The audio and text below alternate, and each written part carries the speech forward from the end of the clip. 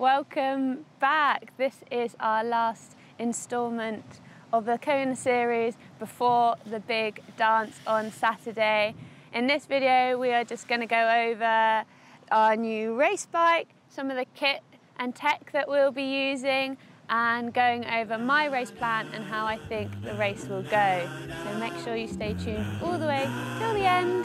Saturday special, Saturday special. I'm saying stress over upset you. Don't know how to rest. What? Saturday special. The week has gone pretty smoothly. We've managed to adjust to the time zones. Everything has gone pretty much to plan. Our suit has arrived, which is really exciting because there was a little bit of drama around that.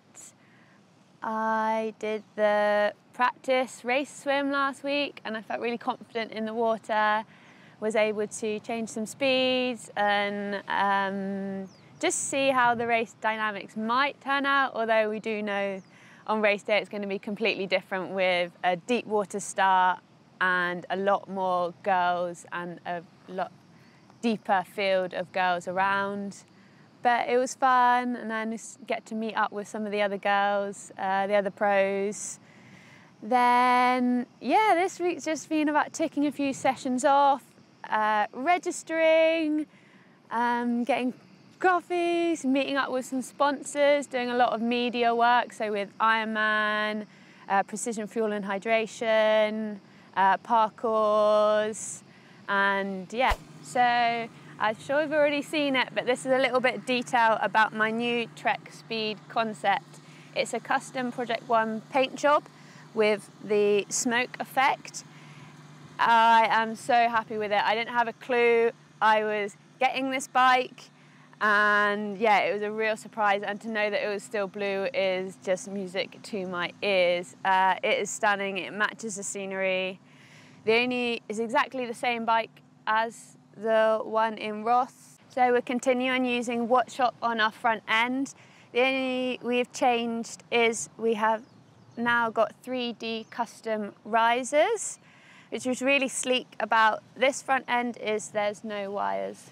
So my front chainring is a 5643 and the cassette at the back is a 1033. So my tyre choice for this weekend is the Schwabe Pro 1 TT tyre, tubeless.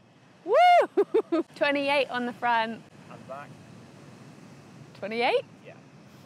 So fuel and hydration for the weekend, we are using Precision Fuel and Hydration, and we're going to have a litre in the front and back, and we'll have 2 more litres in my personal needs bag at Harvey.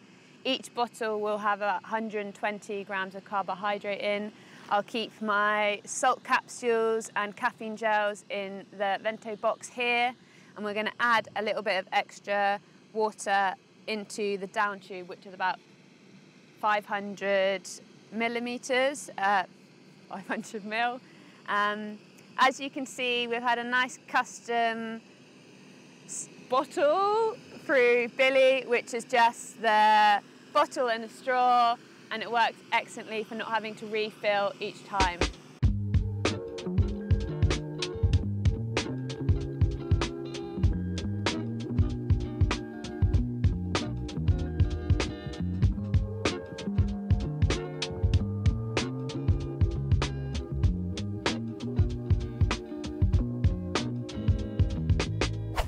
So a massive thanks to Trek for this bike. I'm super excited to be riding it this weekend and for the rest of the season. So with the team at DHB, we created my new race suit, which I think is beautiful. We got the idea from the bike with the smoke effect and the colours. I wanted obviously blue and the more pastel-y colours to go throughout, and I think they've absolutely nailed it. I love the way it looks like the ocean and then into lava or fire, which I think really replicates the island in Kona. All my sponsors are on there. It fits really well. I've tested it. We've got nice, the top of the range fabric in aerodynamic testing at the top, which we've been using all year. So very happy with my new suit. Okay, so yeah, so how the race obviously is on Saturday, how do you feel? I think I was pretty nervous in the days before we travelled, but as soon as we got here, the confidence each day has grown and grown. I think it will be a very difficult race, and the level of competition and the girls that are here have stepped it up. So yeah, I'm nervous, I'm excited, but I know I have the minerals and overall swim, bike and run to be at the front of the race all day and really make a difference in the outcome of this World Championships. I think I did that last year, but I'm definitely more physically and mentally prepared this year after racing last year and having this really consistent year this year. Swim, bike and run. I think there'll be a bigger pack of us, maybe just off Lucy, which could play a different dynamics to the race compared to last year.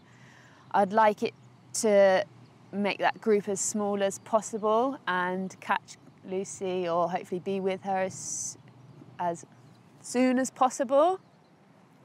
It would be ideal to have, or I think we could create 10 to 12 minutes off the bike from those fast runners, and that would put me in the best situation to have the podium finish, which I know I can do.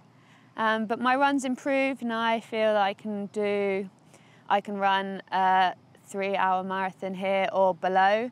It just, like racing, anything can happen. The level of competition's increased, but if I focus on me and what I need to do in terms of pacing, heart rate, power, eating fuel and hydration and getting those salts on board, and obviously keeping cool in this heat, I will be up there all day making a difference, and yeah, hopefully that end result will see me up there at the top.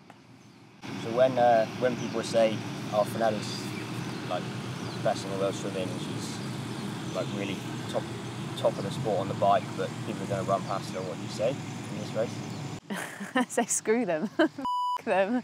They don't know like the amount of energy and passion and determination and mental resilience I have now this year to push through that, and I've shown in previous races I've been so consistent on that run, and I've only raced a World Championships obviously in St. George and Kona, so why not this year? And I think the whole of this race is more mental than anything else, and a lot of people have lost it before they've even started, and in my head I've visualised the best possible result, and if I keep believing in that, then it's 5%, 10% of the battle.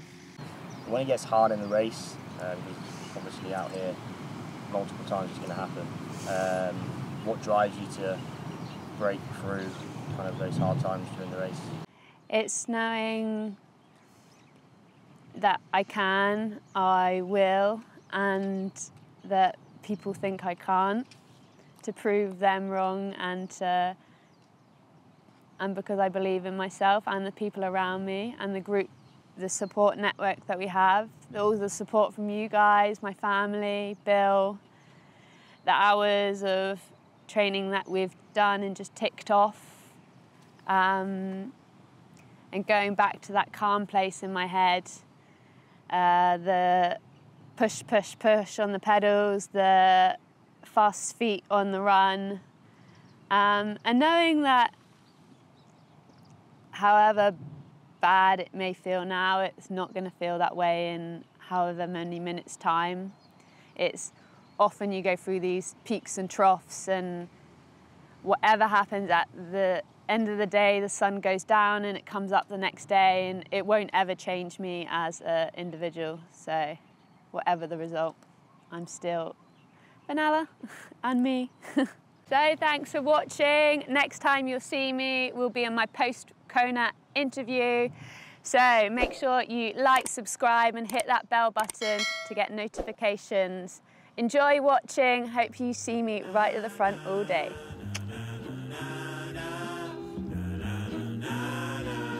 Saturday